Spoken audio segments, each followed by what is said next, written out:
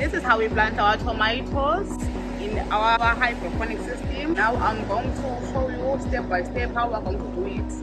I'm going to first disinfect it with water, with sparkling.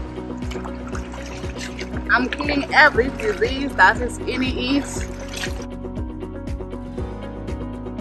In a greenhouse, we are using sawdust instead of soil, so we are also able to put the nutrients inside for the plants to grow.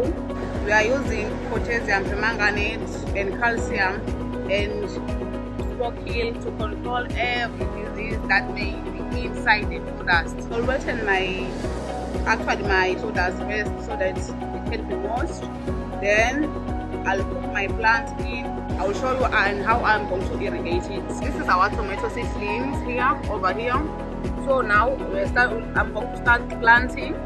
I take out with the root system so that it can be strong enough. So now I'm going to be putting my spaghetti pipes in for it to grow. As I told you that this pipe will be supplying them with the nutrients that the plant will need. It's being watered.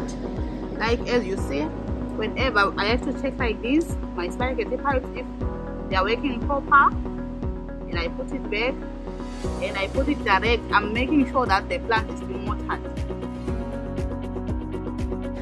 I'm adding this copper solution, copper oxide solution. I take 50 ml per 20 liter.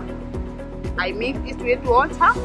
I'm watering the sawdust inside for any disease or pest or germ that might be inside, so that it can be killed, for not any insects to eat the plant actually. This is how we plant our tomatoes in our system, in our hydroponic system, guys.